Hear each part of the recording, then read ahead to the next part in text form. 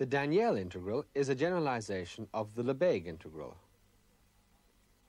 Instead of the space r to the k, we define the Daniell integral for functions from an arbitrary set x to r.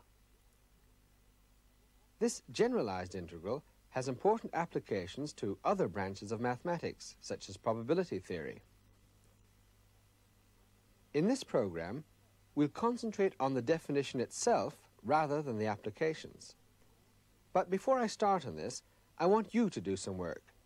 I'm going to show you our usual animation of the four-stage Lebesgue definition, taking k equal 1 for simplicity, and for each stage, I want you to think carefully about how we could replace the real line by a completely arbitrary set x.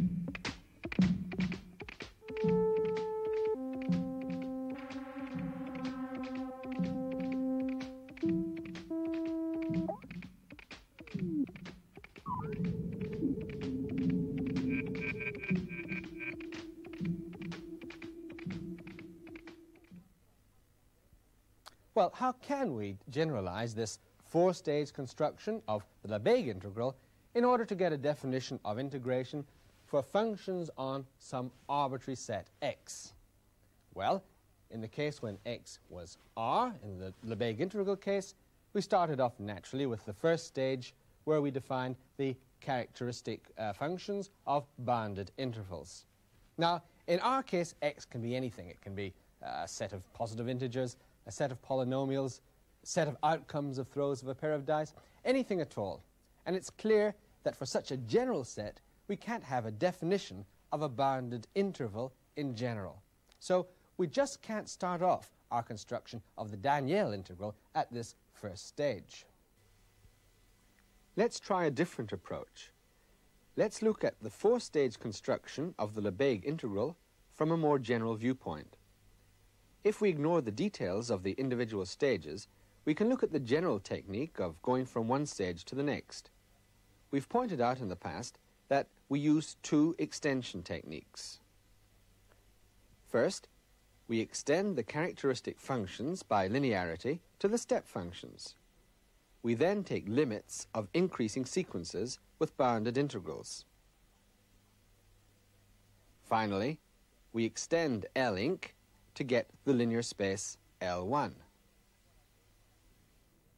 And what I'm going to do is use essentially these same techniques in order to define our generalized integral, our Daniell integral.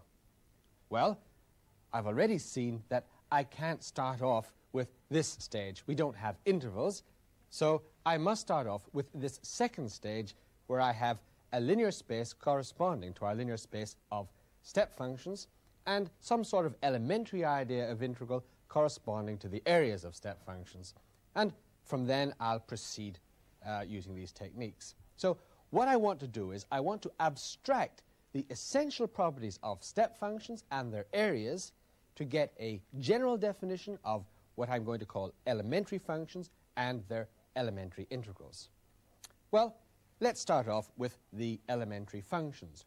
What are the essential properties of step functions that I want to carry over? Well, we've already seen that they form a linear space, so I'll assume that my elementary functions form a linear space too. Now, I know that step functions are also closed under this taking of absolute values, so I'll assume that this also holds for my elementary functions. And it turns out that, in fact, these are the only two conditions that we have to impose. We're going to start off with any set of functions whatsoever that obeys these two conditions, and we'll take that as our starting point, our set of elementary functions. And, of course, what we also need is a generalization of the Lebesgue integral of a step function to apply to our elementary integral of an elementary function. In order to distinguish this from the Lebesgue integral, we'll use the letter capital P instead of an integral sign. Now, we want P to satisfy the essential properties of our old integral on step functions. First, the most obvious property is linearity. Then there's the property of being positive on positive elementary functions. Well, there might be other properties of the areas of step functions that we'd like to carry over as axioms, but I'm going to stick with these two for the moment.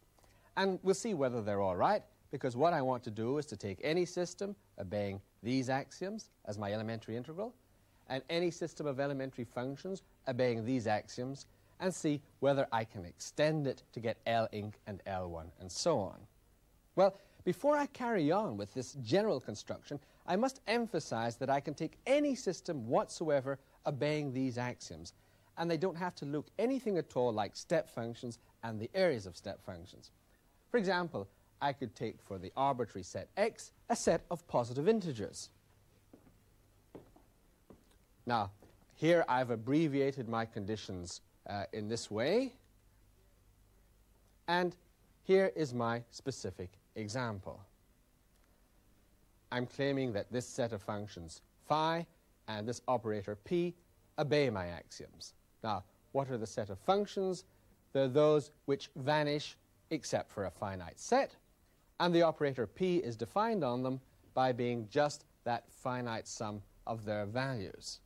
Well, I claim that this set of functions phi does obey my axioms for L. So what I have to do is verify that they do form a linear space which is closed under the taking of absolute values.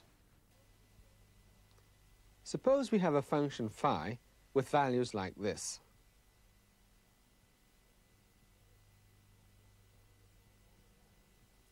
We're taking all the values after the fourth to be 0, so this function satisfies our conditions. Now, let's take a second function, also satisfying the conditions.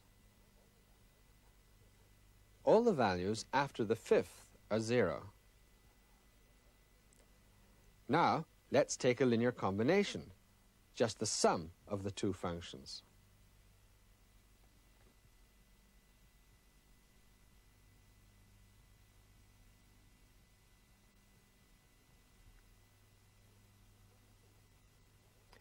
The sum of the functions also satisfies the conditions of being 0 outside a finite set of integers. So our functions do form a linear space. And it's easy to see that the modulus of each function is still in the space. And so the set of phi's obeys the axioms for L. Now, what about the operator p on it? Is it a linear positive operator? Well, let's see. Supposing here I take a linear combination of phi's, then on the right-hand side at each point I have the same linear combination, and so I get the same linear combination of the sum. Linearity is very easy. Well, what about positivity? If I have a positive function here, then each term of this finite sum is positive, and so the whole sum is positive, so it's a positive operator. So this system does obey my axioms, and we have a concrete example of a set of elementary functions and an elementary integral on them. Well, let's go back to the general construction. Now, what I want to do now is to take any set of functions obeying these axioms and any operator on them obeying these axioms, and I want to extend to L inc by using my same extension process using limits.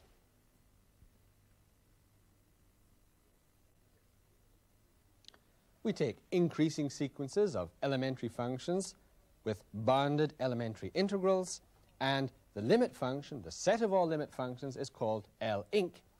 And for each f, we define the integral of f as being simply the limit of the sequence of elementary integrals. Well, that's a very easy definition to make, but the question is it a meaningful definition? Well, there are a few problems. How do I know if I take two different sequences in here, I'm going to end up with the same value of the integral? But before I can even ask this question, how do I know that an increasing sequence of elementary functions with bounded integrals is going to converge everywhere to some function f?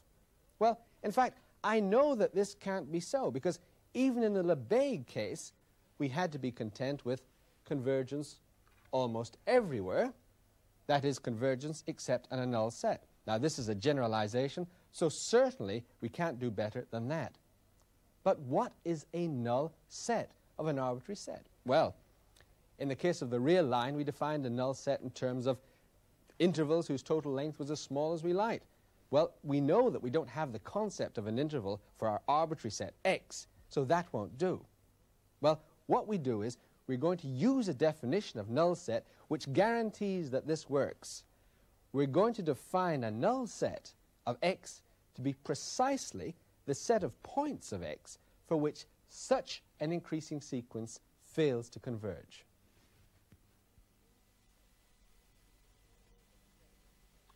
We say that a set n is a null subset of x if, and only if, there's an increasing sequence of elementary functions with bounded elementary integrals such that the sequence diverges on the points of n. This may remind you of a result we had for step functions on R with the Lebesgue integral. There, with our old definition of a null subset of R, we saw that every increasing sequence of step functions with bounded integrals converged, except on a null set. In other words, this type of sequence of step functions can only diverge on a null set. And the converse theorem was that every null set can be characterized in this way. That is, given any null set n, then there exists an increasing sequence of step functions with bounded integrals which diverges on n. So, because of those two theorems, we could actually take this statement as our definition of a null subset of R. The definition gives us precisely the same collection of null sets that we had before.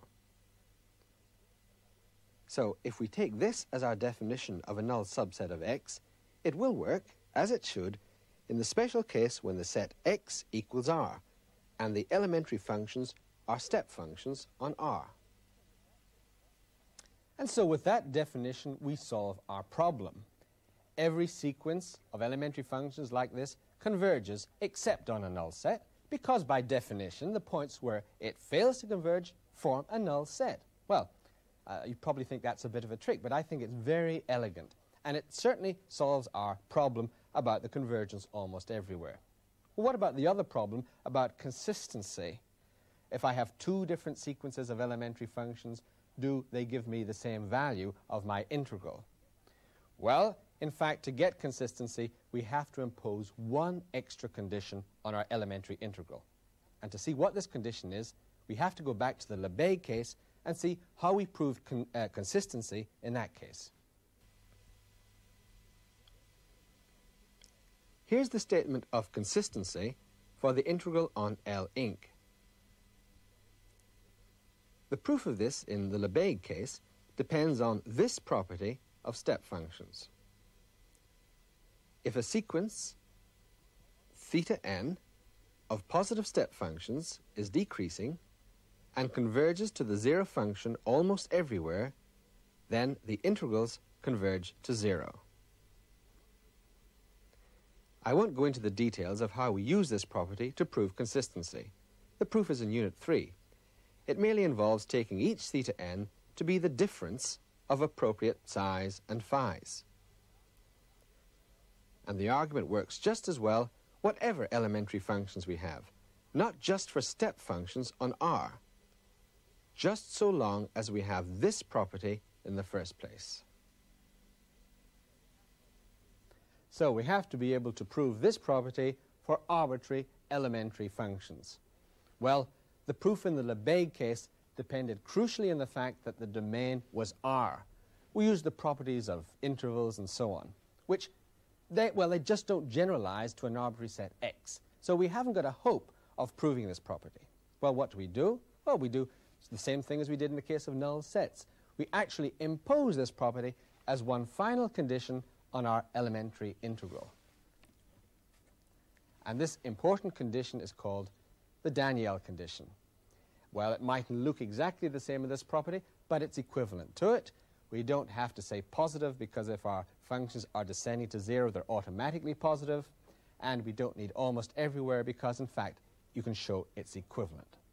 Well, having imposed these conditions on our elementary integral, we have a well-defined L-inc. First of all, we've solved the problem of convergence almost everywhere by our definition of a null set. And secondly, we've solved the problem of consistency of the integral by our imposition of the Daniell condition. And so that gives us a well-defined L-inc. Now, what about L1? Well, just as in the case of the Lebesgue integral, L1 is defined to be the differences of functions in L-inc. And we define the integral of the function h simply as the differences of the integrals. And the consistency of this definition for L1 follows very easily, just as it did in the Lebesgue case. So that's the Daniell integral. It's a very simple extension of the Lebesgue integral. Well, let's go back to our original example and try and find out what L-inc and L1 look like in that case. Well, remember, our set of elementary functions were those which vanished outside a finite set, and our elementary integral was just the finite sum of their values. Well, before I go on to discuss L-inc, there's just one problem I have to tackle. When I first looked at this example, I hadn't actually realized the necessity for the Daniell condition, so I have to verify that now. Well, that's easy. If I do have a decreasing sequence of elementary functions which goes to 0, then each of these terms in this finite sum also goes to 0, and so this sum, this integral, goes to 0 too. The Daniell condition is verified. I have a bona fide elementary integral. So we can look at L-inc, and let's see what sort of functions are in L-inc. They're functions which are the limits almost everywhere of sequences. Almost everywhere is except on a null set. So the first thing we have to do is to determine what are the null subsets of X. Well, remember the definition. First note that we can always take the phi ends in the definition to be positive. The reason for this is quite simple. If a sequence, phi n, characterizes a null set n, then so does the sequence phi n minus phi 1. And each term of this sequence is positive because the phi ends are increasing. So we can take positive sequences in our definition of a null set.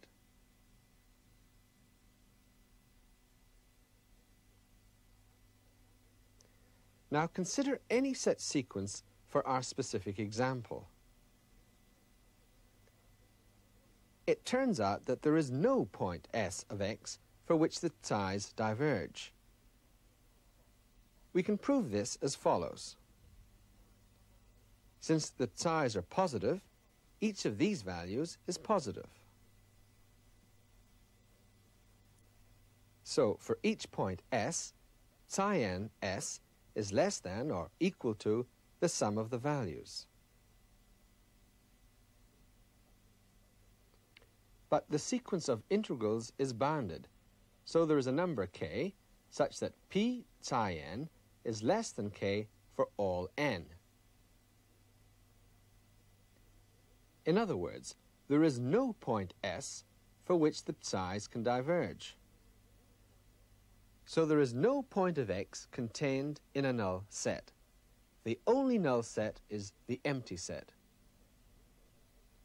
So in this example, convergence almost everywhere, convergence except in a null set, means convergence everywhere because the only null set is the empty set.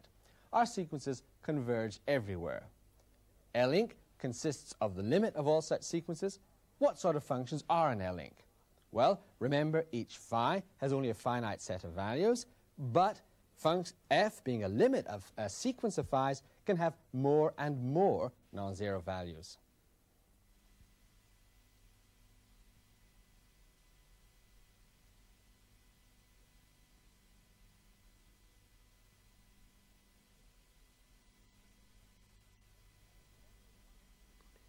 F is not restricted to having only a finite number of non-zero values. However, f cannot take negative values past a certain point. We can see why if we look again at the first elementary function, phi1.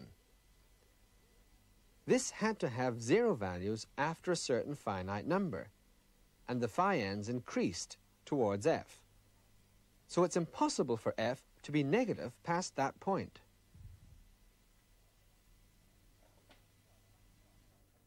So our function f can only have a finite number of negative values.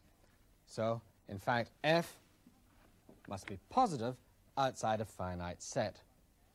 What about the integral of f? Well, it's the limit of this sequence of sums, which are bounded. So, in fact, the sum of the infinite series corresponding to f must be convergent. So, I can write that this way. I said that f gives me a convergent series. I've actually put absolutely convergent because, remember, f has all but a finite number of positive terms, and the finite number of negative terms doesn't affect the absolute convergence. Well, that's clear enough. What L-inc looks like, its functions like that. Now, what about L1? Well, L1 is the difference of two functions, and each of these gives me an absolutely convergent series, and so the difference of two absolutely convergent series also gives me an absolutely convergent series. Now, because of the minus g here, I don't have any restriction on L1 that I can only have a finite number of negative terms. So, in fact, L1 just consists of all functions which give rise to an absolutely convergent series. Well, that's a rather interesting example. In fact, starting off with this same set of positive integers and a different elementary integral, I could choose this one. You might like to try for yourselves to find out what L-inc and L1 look like. In this case, it turns out that the null sets are very interesting. They're all the sets that don't contain this first term, 1.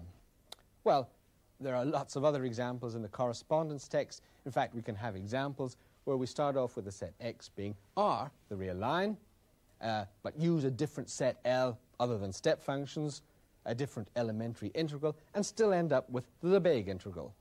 Or we could start off with R and get a different sort of integral defined on R. There are all sorts of interesting examples we can get using this Daniell integral. Now, the Daniell integral is a very beautiful extension, generalization of the Lebesgue integral. It's a lovely construction, from our point of view, for two reasons.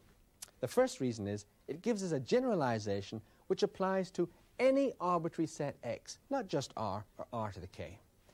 And secondly, it highlights for us just what the conditions were that we needed to construct successfully the Lebesgue integral. These two conditions, in the case of step functions, were the fact that an increasing sequence of step functions with bounded integrals only diverges on a null set. And the second condition was the Daniell condition, that a decreasing sequence of step functions, decreasing to 0, has an integral which decreases to 0. Now, when you go on to study the Daniell integral in the last units, you'll see that all the theorems that held for the Lebesgue integral also hold good for the Daniell integral too. And that ought to help you in your revision of the Lebesgue integral.